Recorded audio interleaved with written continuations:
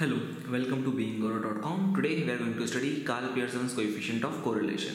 तो जो हमारा पिछला वीडियो था कोरिलेशन का, उसमें हमने सारे बेसिक कंसेप्ट देखे थे कोरिलेशन के क्या होते हैं। इस वीडियो में हम देखेंगे कि कोरिलेशन को स्टडी करने की जो मैथमेटिकल मेथड है वो क्या होती है। ठीक है, तो ये जो मेथड है उसका नाम क्या है, Karl Pearson coefficient of correlation. जो कोएफिशिएंट ऑफ कोरिलेशन है उसको हम डिनोट किससे करते हैं, आर से डिनोट करते हैं, और आर की वैल्यू -1 से लेकर +1 के बीच में लाई करती है। तो यहाँ पे हम कुछ 2-3 फॉर्म बता रहे हैं Karl Pearson coefficient of correlation के। तो सबसे पहला फॉर्म क्या है, are equals to covariance of x Y divided by under root of variance of x into under root of variance of Y. तो ये सबसे बेसिक फॉर्मूला है।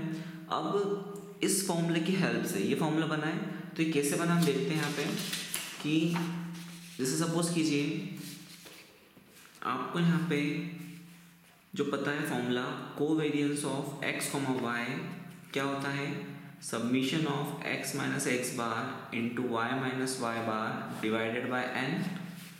अगर हम देखें वेरियंस ऑफ एक्स का फॉर्मूला तो क्या होता है, ये submission of x minus x बार का whole square divided by N. और अगर हम देखें वेरियंस ऑफ वाई का फॉर्मूला तो कितना होता है, ये submission of Y minus Y बार का whole square divided by N, ये होता है फॉर्मूला। अब अगर ये फॉर्मूला मैं आर की जगह पुटअप करता हूँ, तो यहाँ पे अगर मैंने यही फॉर्मूला आर की जगह पुटअप करा तो आर इक्वल्स टू कोवेरियंस से कितना है, ये submission of x minus x bar into में Y minus Y bar divided by N whole divided by, फिर वेरियंस ऑफ एक्स क्या आएगा, रूट के अंदर वेरियंस, तो अंडर रूट ऑफ ये हो जाएगा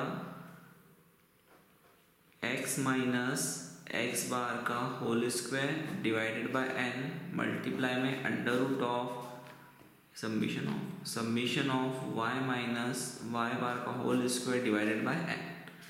ठीक है, अब क्या होगा, ये रूट एन आ रहा है 1/√n, इधर भी 1/√n आ रहा है, तो रूट एन बाहर निकलेगा तो कितना हो जाएगा, ये submission of x minus x bar into Y minus Y bar divided by N whole divided by. अब इसको हम लिख सकते हैं submission of x minus x बार का whole square into submission of Y minus Y बार का होल स्क्वायर। ठीक है, अब ये रूट एन आ रहा है, ये भी रूट एन आ रहा है, तो मल्टीप्लाई करेंगे दोनों का root N into root N, that is कितना हो जाएगा, एन हो जाएगा, और ये एन और एन क्या हो जाएगा, कैंसिल आउट। तो जो हमें फॉर्मूला है सेकेंड फॉर्म का, मतलब फर्स्ट फॉर्म में जो सेकेंड तरीके से लिख सकते स्टेप्स आएगा। एक और चीज़ क्या जाएगी कि किसी बुक में आपको आर इक्वल्स टू का लिख देते हैं, ये submission of small x Y upon में under root of submission of small x का square under root of submission of small Y का स्क्वायर। तो वहाँ पे एक्स और वाई का मीनिंग ये हो जाता है कि एक्स माइनस एक्स बार वाई माइनस वाई बार। ठीक है, तो इसको हम बोलते हैं प्रोडक्ट मोमेंट कोरिलेशन। ठीक है, इसका एक और नाम होता है जिसको हम क्या बोलते हैं, प्रोडक्ट मोमेंट कोरिलेशन। ठीक है, अब क्वेश्चन जो उठता है कि ये जो फॉर्म नंबर 1 है, ये फॉर्मूला को अप्लाई कब करना है, तो ये फॉर्म को अप्लाई करना रहेगा आपको जब एक्स बार और वाई बार की वैल्यू कैसी आ जाए, फ्रैक्शन में ना आए। ठीक है, मतलब 8, 10, 6, 56, 57 स्टेप्स आए तो आप ये फॉर्मूला अप्लाई कर सकते हैं। ठीक है, तो इस फॉर्मूला में करते क्या है, हम आपको एक्स दे के रखा है, वाई दे के रखा है। सबसे पहले आप क्या करेंगे, एक्स बार निकालेंगे, तो एक्स बार निकालना बहुत सिंपल है। अब हम क्या करते हैं, सबमिशन एक्स निकाला, सबमिशन वाई निकाला। अब जो एक्स का टोटल आएगा उसको एन से डिवाइड कर देना, तो क्या मिल जाएगा, एक्स बार। तो एक्स बार क्या होगा, सबमिशन एक्स बाय एन, और वाई बार क्या होगा, सबमिशन वाई अपॉन एन। ठीक है, उसके बाद हम क्या करेंगे, यहाँ पे निकालेंगे एक्स माइनस एक्स बार, फिर वाई माइनस वाई बार। ठीक है, फिर नेक्स्ट इसके बाद हम निकालेंगे इनके squares, that is x minus x बार का स्क्वायर और वाई माइनस वाई बार का स्क्वायर, और सबसे लास्ट कॉलम में हम इन दोनों का प्रोडक्ट निकाल लेंगे। तो ये हो जाएगा एक्स माइनस एक्स बार मल्टीप्लाई में वाई माइनस वाई बार। ठीक है, अब इनका टोटल निकाल लीजिए यहाँ सब जगह, तो इनका टोटल हो जाएंगे submission of x minus x bar, submission of Y minus Y बार, है ना, ऐसे ही submission of x minus x बार का square, submission of Y minus Y बार का square, submission of x minus x bar multiply में Y minus Y बार। ये सारी value उठा के फॉर्म में पुटअप कर दीजिए आप। ठीक है, तो इससे आपको क्या मिल जाएगा, आर की वैल्यू मिल जाएगी। ठीक है, आप चाहे तो ये फॉर्मूला भी लगा सकते हैं और ये जो थर्ड फॉर्मूला भी लगा सकते हैं, तीनों से आर की वैल्यू सेम आएगी। जो सेकंड फॉर्म है इसको हम बोलते हैं direct method to find correlation coefficient. तो फॉर्मूला क्या है हमारा, are equals to N summation x Y minus summation x into summation Y divided by under root of N summation x square minus summation x का whole square multiply में under root of N summation Y square minus summation Y का whole square. तो इस second form में क्या होता है कि आपको अगर एक्स और वाई दे के रखा है ना, और एक्स और वाई की वैल्यू छोटी है, तो आप क्या करना है, डायरेक्ट मेथड लगा दीजिए। तो इसमें क्या क्या फाइंड करना, फॉर्मूले के अकॉर्डिंग देखें हम, तो क्या क्या निकालना पड़ेगा आपको, एक्स स्क्वायर वाई स्क्वायर और एक्स इंटू वाई। तो यहाँ पे क्या क्या मिल जाएगा आपको, summation x summation Y summation x square summation Y square summation x Y, ये टोटल निकाल के सारी वैल्यू पुटअप कर देंगे यहाँ पे, तो हमें आर की वैल्यू मिलेगी। अब ये जो एक्स वाई दिए, ये एक्स वाई दिए, ये गिवन रहेगा आपको, तो आप ये फॉर्मूला भी अप्लाई कर सकते हैं, ये भी अप्लाई कर सकते हैं, आंसर सेम आएगा। ठीक है, बट आपको ध्यान के रखना है सम को इजी सॉल्व करने के लिए अगर एक्स और वाई की वैल्यू छोटी होंगी तो आप डायरेक्ट मेथड लगा दीजिए, या हमेशा भी याद रख सकते हैं अगर एक्स बार और वाई बार फ्रैक्शन में नहीं आएंगे तो आप क्या करना है, आपको ये फॉर्मूला अप्लाई कर सकते हो। अगर आपको एक्स बार वाई बार से नहीं करना है, मीन निकाल के नहीं करना है, तो आप डायरेक्ट मेथड अप्लाई कर दीजिए, उससे भी वही आंसर आएगा। ठीक है, तीसरा फॉर्म क्या रहेगा यहाँ पे, थर्ड फॉर्म, इसको बोलेंगे हम थर्ड फॉर्म को शॉर्टकट मेथड। अब इस शॉर्टकट मेथड में क्या होता है कि जो x और y लिखा है उसकी जगह हमने u और v पुटअप कर दिया है, that is r equals to n submission you we minus submission you into submission v, जहाँ x है वहाँ u, जहाँ y है वहाँ पे v। अब यहाँ पे u और v का मतलब क्या होगा, u का मतलब क्या होगा, जो सेट ऑफ वैल्यू है x सीरीज में उसका डेविएशन हम क्या लेंगे, उस सेट के अज्यूम मीन से लेंगे, दैट इज u का मतलब क्या होगा, x माइनस ए एक्स। वापस सुनना कि जो सेट ऑफ वैल्यू है x सीरीज की उसका डेविएशन हम किससे लेंगे, x सीरीज के अज्यूम्ड मीन से लेंगे, दैट इज ए एक्स से। सिमिलरली v का मतलब क्या होगा, y माइनस ए वाई, मतलब सेट ऑफ वैल्यू जो रहेगी y सीरीज में उसका डेविएशन हम किससे लेंगे, y सीरीज के अज्यूम मीन से। अब ये ए एक्स और ए वाई करेंगे अपने assume mean in x series and y series. तो इस मेथड में हम करते क्या है, गिवन आपको दिया रहेगा x और y, सबसे पहले हम निकालेंगे u, उसका मतलब क्या होगा x माइनस ए एक्स, और फिर फाइंड आउट करेंगे यहाँ पे v, उसका मतलब क्या होगा y माइनस ए वाई, फिर निकालना है u square v square and u into we, ये वैल्यू फाइंड आउट करना है।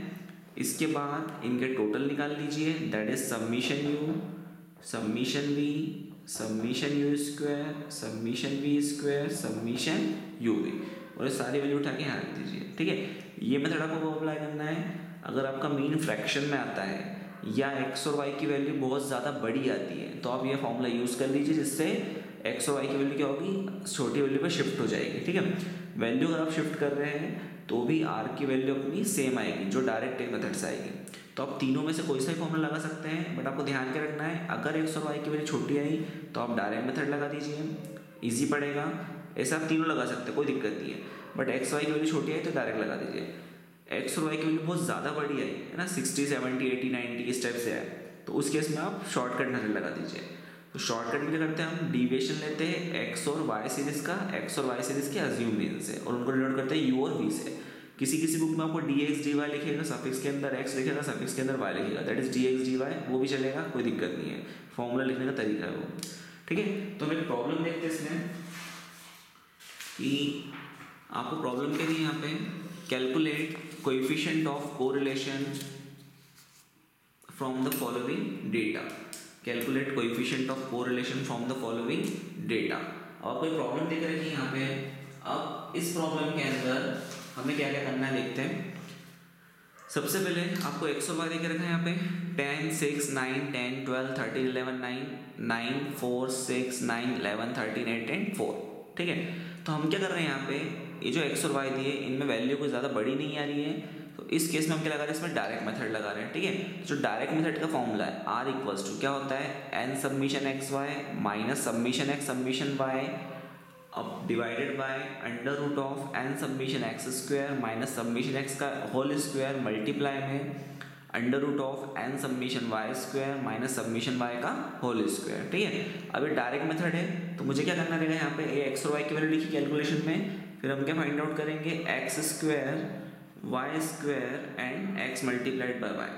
ठीक है, तो आप इसमें शॉर्टकट मेथड भी लगा सकते हैं, डायरेक्ट भी लगा सकते हो, जो कोवेरियंस वेरियंस वाली मेथड है फॉर्म नंबर 1 है वो भी लगा सकते हैं, तीनों से आंसर एक जैसा आएगा। बट यहाँ वैल्यू छोटी थी इसलिए हम यहाँ पे डायरेक्ट मेथड लगा रहे हैं। अगर आप फर्स्ट फॉर्म में लगाएंगे तो भी वही आंसर आएगा। ठीक है, अब देखिए यहाँ पे एक्स स्क्वायर है डायरेक्ट मेथड में तो कितना आएगा, 10 का स्क्वायर यहाँ पे 100, 6 का स्क्वायर कितना आएगा 36, फिर 9 है 9 का स्क्वायर 81, फिर 10 है 10 का स्क्वायर 100, फिर 12 है 12 का स्क्वायर 144, फिर 13 है 13 का स्क्वायर 169, देन 11 है 11 का स्क्वायर 121 एंड 9 का स्क्वायर 81।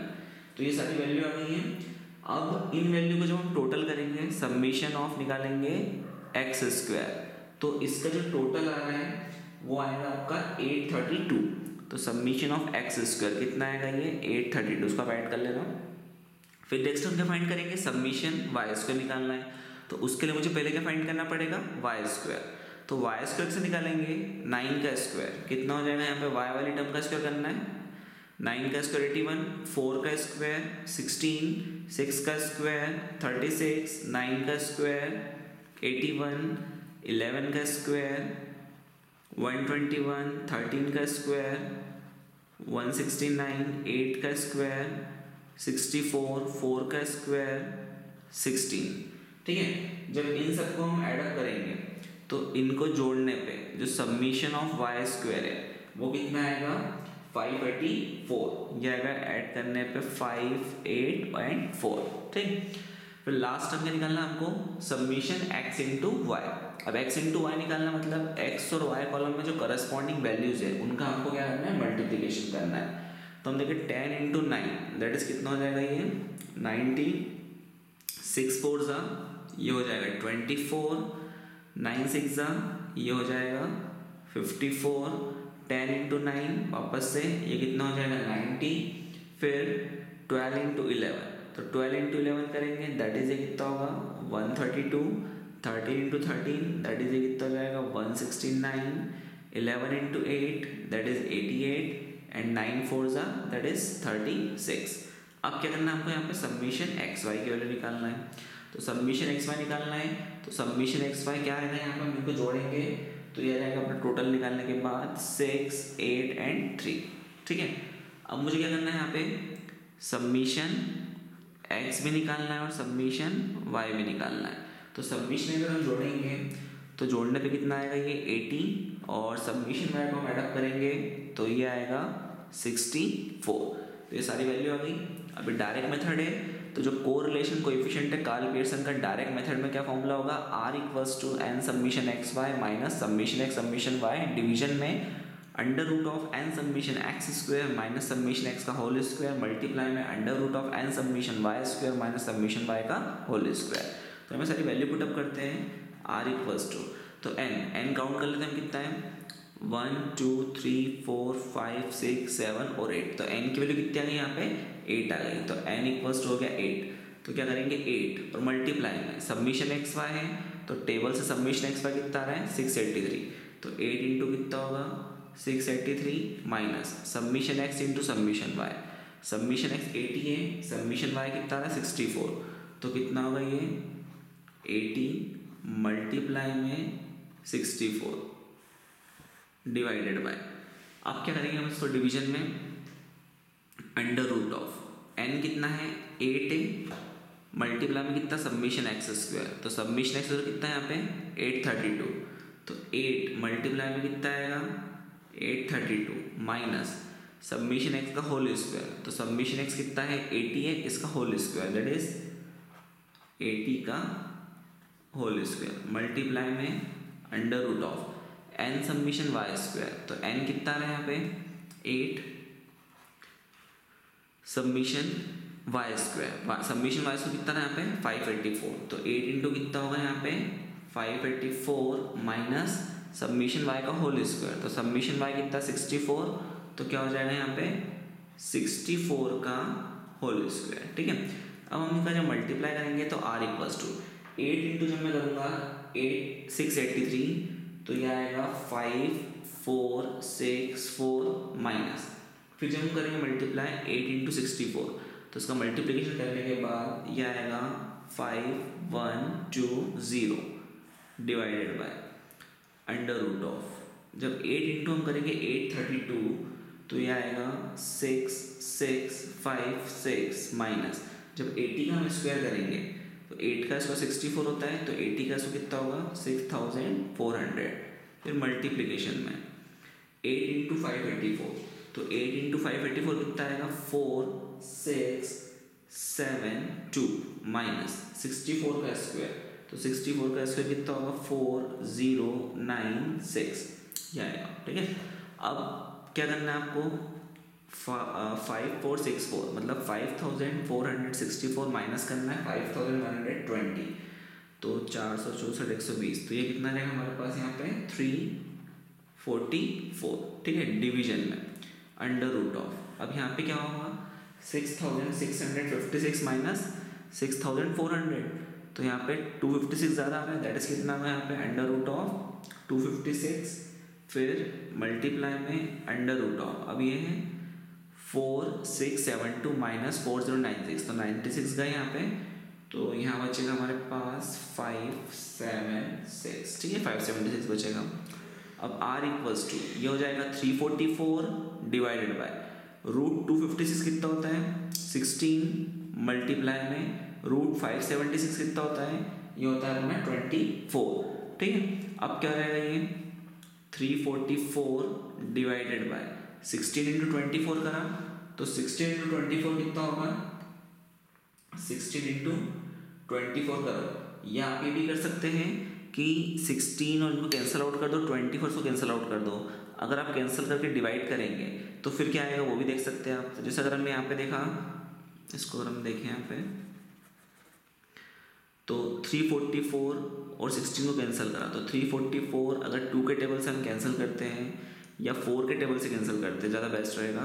तो 4 से क्या आएगा 16, 4 के टेबल में 16 4 टाइम आएगा और 344, तो क्या करेंगे यहाँ पे अपन, ये कितनी बार जाएगा यहाँ पे 8 टाइम गया, और उसके बाद यहाँ पे 2 इधर गया 24, दैट इज ये 6 टाइम गया, तो 86 इंटू 4 86 टाइम जाएगा यहाँ पे ना 4 के टेबल में, तो ये हो जाएगा 86, फिर 4 इंटू 24, तो 4 इंटू 24 करा तो 20 और भी कैंसिल आउट हो सकता है ये। जब मैं 4 का इंटू करूँगा 24 में तो ये हो जाएगा 48 और 96, तो 86 बाय 96 आएगा, और 86 बाय 96 को जब हम डिवाइड करेंगे तो इसका जो आंसर है वो यहाँ पे r इक्वल्स टू यह आ जाएगा 0.896, ये आ गई हमारी r की वैल्यू। अब क्वेश्चन ये उठता है कि r की वैल्यू है 0.896, तो जब हम इसका इंटरप्रिटेशन करेंगे तो उसका मीनिंग क्या होगा। तो देखिए r की वैल्यू क्या आ रही है 0.896 आ रही है, तो जो हमारा फर्स्ट वीडियो था कोरिलेशन का उसमें हमने देखा था इसका इंटरप्रिटेशन कैसे करते हैं। r की वैल्यू आ रही प्लस मतलब पॉजिटिव कोरिलेशन है x और y के बीच में, ये क्लियर हो गया। r की वैल्यू आ रही है 0.75 से 1 के बीच में, कितनी आ रही है 0.89 आ रही है, जो 0.75 और 1 के बीच में आता है। इसका मतलब कैसा कोरिलेशन है, high degree positive correlation, sign positive है इसलिए। तो इस केस में जो कोरिलेशन रहेगा x और y के बीच में वो कैसा हो जाएगा यहाँ पे हाई डिग्री पॉजिटिव कोरिलेशन। इसका मतलब वेरिएबल x और y की वैल्यू दोनों वैल्यू के ऊपर सेम डायरेक्शन में मूव करेगी। ठीक है, तो ये जो क्वेश्चन देखा हमने कौन सी मेथड से देखा, डायरेक्ट मेथड से। अब एक क्वेश्चन और हम देख रहे हैं जिसको हम इससे करेंगे शॉर्टकट मेथड से, जो यू और वी वाली मेथड है। ठीक है, अब उस मेथड में हम देखते क्या करेंगे। तो आपको एक क्वेश्चन दिया है, क्वेश्चन नंबर 2, इसमें क्या बोला है, calculate the correlation coefficient for the following height in inches of father and there sons. तो आपको हाइट ऑफ फादर और हाइट ऑफ सन देके रखी है इंचेस में, और आपको क्या करना है दोनों की हाइट के बीच में क्या निकालना है, कोरिलेशन कोएफिशिएंट फाइंड करना है। तो x मतलब है हाइट ऑफ फादर, y मतलब है हाइट ऑफ सन। तो हाइट दी इंचेस में 65, 66 अप टू 72, ऐसे 67, 68 अप टू 71। तो यहाँ पे हम क्या यूज़ कर रहे हैं, शॉर्टकट मेथड यूज़ कर रहे हैं कार्ल पियर्सन कोएफिशिएंट को फाइंड करने के लिए। जिसका फॉर्मूला लिखा हुआ है, क्या होता है, N submission you we minus submission you into submission we, N submission you square minus submission you, N submission you square minus submission you का होल स्क्वायर मल्टीप्लाई में N submission B square minus submission B का whole square. ठीक है, अब सबसे पहले यहाँ पे हम देखते हैं अज्यूम मीन क्या माने एक्स सीरीज और वाई सीरीज में। तो अब ध्यान से देखिए, अज्यूम मीन का मतलब क्या होता है, मीन मतलब मिडिल में आना चाहिए वैल्यू। तो आप क्या करो, हाईएस्ट और लोएस्ट वैल्यू देख लो, उसके मिडिल में जो वैल्यू आ रही है उसको आप अज्यूम मीन मान सकते हैं। ठीक है, तो देखिए हाईएस्ट वैल्यू कितनी आ रही है 72 और लोएस्ट वैल्यू कितनी आ रही है यहाँ पे 65। तो इसके मिडिल में 68 भी आएगा, 67 भी आएगा। तो आप इन दोनों में से किसी एक को अज्यूम कर लीजिए। तो हम किसको मान रहे हैं यहाँ पे 67 को। क्यों मान रहे हैं, क्योंकि 67 दो बार आ रहा है, अज्यूम मीन है। अगर आप 68 लेके भी सॉल्व करेंगे एक्स सीरीज के अंदर तो भी आपका आंसर वही आएगा, आर की वैल्यू सेम ही आएगी, कोई दिक्कत नहीं है। बट यहाँ पे क्या कैलकुलेशन आपका इजी हो जाएगा अगर आपने अज्यूम मीन 67 लिया। तो हम क्या करेंगे, एक्स सीरीज के अंदर जो अज्यूम मीन रहेगा वो कितना ले लेंगे, ए एक्स को 68, मतलब ये रहेगा assume mean in x series. ठीक है, सिमिलरली 67 लेंगे।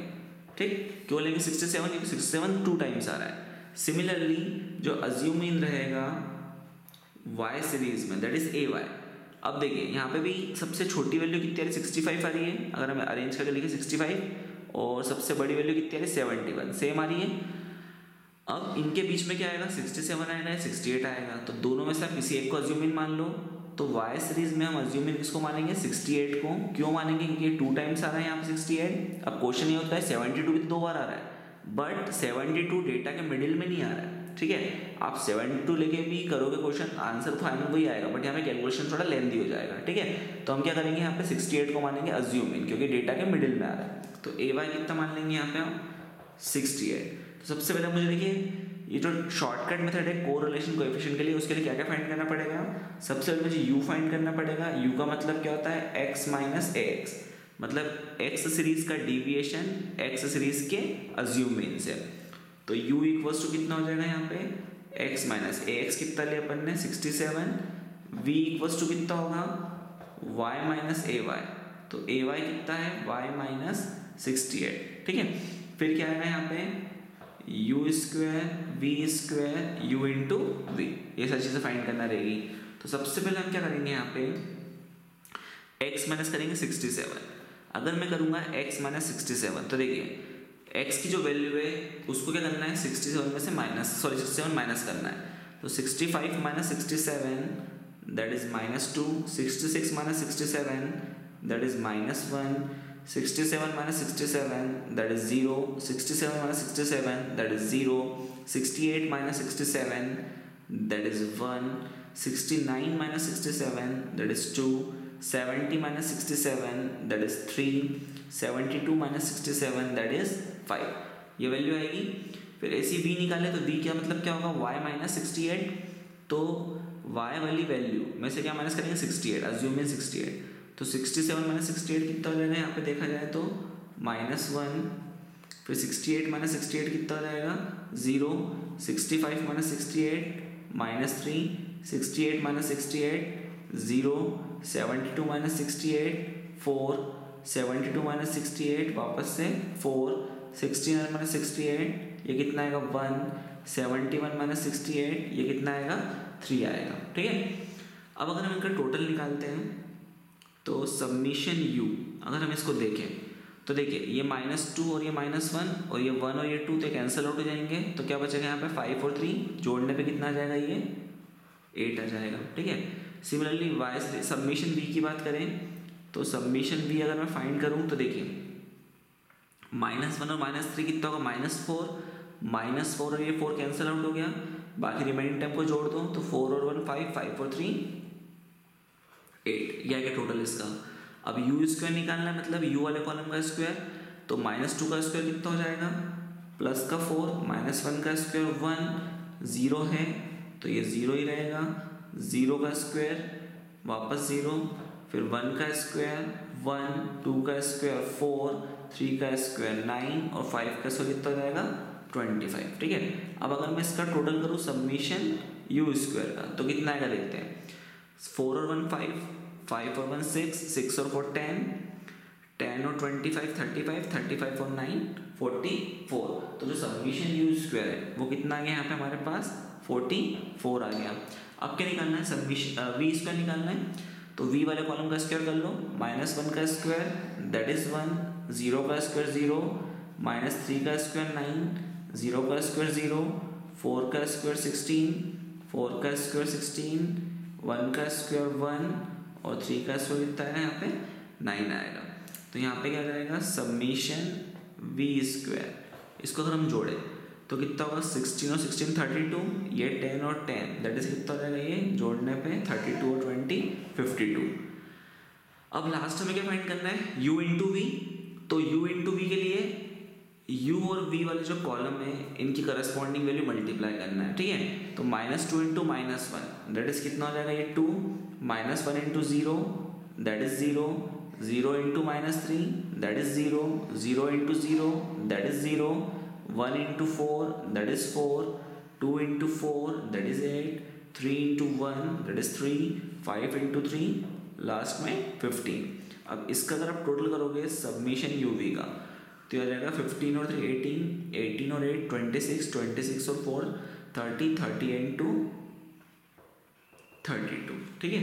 तो ये आ गया हमारा शॉर्टकट मेथड से कोरिलेशन का कैलकुलेशन। अब देखिए बहुत ईजी हो गया, इसमें आपको कैलकुलेटर की रिक्वायरमेंट भी नहीं पड़ेगी अगर आप इसको प्लस माइनस ढंग से करते हो। अब देखिए इसके बाद अब क्या करेंगे, हम यहाँ पे ये सारी वैल्यू उठा के फॉर्मूला पुटअप करेंगे शॉर्टकट मेथड में। तो यहाँ पे हम देखिए n कितना है, तो n काउंट कर लेते हैं 1 2 3 4 5 6 7 और 8। तो यहाँ पे n कितना आ रहा है, यहाँ पे 8 आ रहा है। तो अगर मैं फॉर्मूला वैल्यू पुटअप करूँ तो r इक्वल्स टू n की जगह रखूँगा मैं 8, सबमिशन यू वी कितना आ रहा है, सबमिशन यू वी 32, तो 8 इंटू कितना होगा 32 minus submission you into submission we. तो सबमिशन यू कितना आ रहा है 8 और सबमिशन वी कितना आ रहा है, ये भी कितना आ रहा है 8 divided by under root of n submission you square. तो n कितना है 8 है, सबमिशन यू स्क्वायर कितना आ रहा है 44 माइनस सबमिशन यू का होल स्क्वायर। तो सबमिशन यू 8 है, तो 8 का क्या जाएगा यहाँ पे स्क्वायर मल्टीप्लाई में under root of n submission we square. तो n कितना है यहाँ पे 8, सबमिशन वी स्क्वायर, तो वी स्क्वायर मतलब कितना आएगा 52 माइनस सबमिशन वी का होल स्क्वायर। तो सबमिशन वी कितना है 8, तो क्या आएगा यहाँ पे 8 का स्क्वायर। तो r इक्वल्स टू, अब देखिए ये सारी वैल्यू हमने क्या करी, टेबल से उठा के फॉर्मूला पुटअप कर दी। अब इनका मल्टीप्लिकेशन करना है, तो जब 8 इंटू में करूँगा 8 इंटू 32 करूँगा, तो 8 इंटू 32 ये हो जाएगा अपना 256 माइनस 8 8 ज़ा 64 divided by under root of 8 into 44 that is ये कितना हो जाएगा 8 ये हो जाएगा 352 माइनस 8 का स्क्वायर, ये कितना होगा 64 मल्टीप्लाई में अंडर रूट ऑफ 8 इंटू जब मैं 52 करूँगा तो ये कितना हो जाएगा 416 माइनस 8 का स्क्वायर 64। तो r इक्वल्स टू 256 माइनस करा 64 दैट इज कितना आ जाएगा ये 192 divided by under root of 352 minus 64 that is ये आएगा 288 मल्टीप्लाई में under root of 416 minus 64 that is ये कितना आएगा 352 आ जाएगा। अब r इक्वल्स टू ये बचेगा 192 डिवीजन में 288 का जब मैं रूट निकालूंगा तो 288 का रूट निकालने के बाद ये आएगा 16.97 मल्टीप्लाई में रूट निकालेंगे अगर 352 का, तो 352 का जो रूट है वो आएगा 18.76। तो जब इसका मल्टीप्लाई करोगे आप तो ये हो जाएगा 192 डिवाइडेड बाय इन दोनों टर्म का मल्टीप्लाई करने पे आएगा 318.3572 और जब आप डिवाइड करोगे 192 को डिवाइड करेंगे 318.3572 से तो ये आएगा 0.603। अब हम इससे क्या समझते हैं देखते हैं। आर की वैल्यू प्लस साइन की, इसका मतलब पॉजिटिव कोरिलेशन है। Height of father and height of सन में, मतलब दोनों सेम डायरेक्शन में मूव करेंगे, ठीक है। दूसरा, आर की वैल्यू कितनी आ रही है 0.603, तो ये वैल्यू किसके बीच में आ रही है 0.25 एंड 0.75 के बीच में, जो हमने वीडियो नंबर 1 में देखा था कि अगर r की वैल्यू 0.25 और 0.75 के बीच में आएगी तो इसका मतलब कोरिलेशन कैसा रहेगा, मॉडरेट रहेगा। साइन अगर पॉजिटिव है तो मॉडरेट, डिग्री पॉजिटिव कोरिलेशन। तो यहाँ पे हम क्या बोलेंगे कि जो height of father and height of सन है उनके बीच में जो कोरिलेशन है वो कैसा है, मॉडरेट, डिग्री पॉजिटिव कोरिलेशन, ठीक है। अगर आपको ये वीडियो पसंद आए तो हमारे चैनल को सब्सक्राइब कीजिए, वीडियो को शेयर कीजिए। Thank you.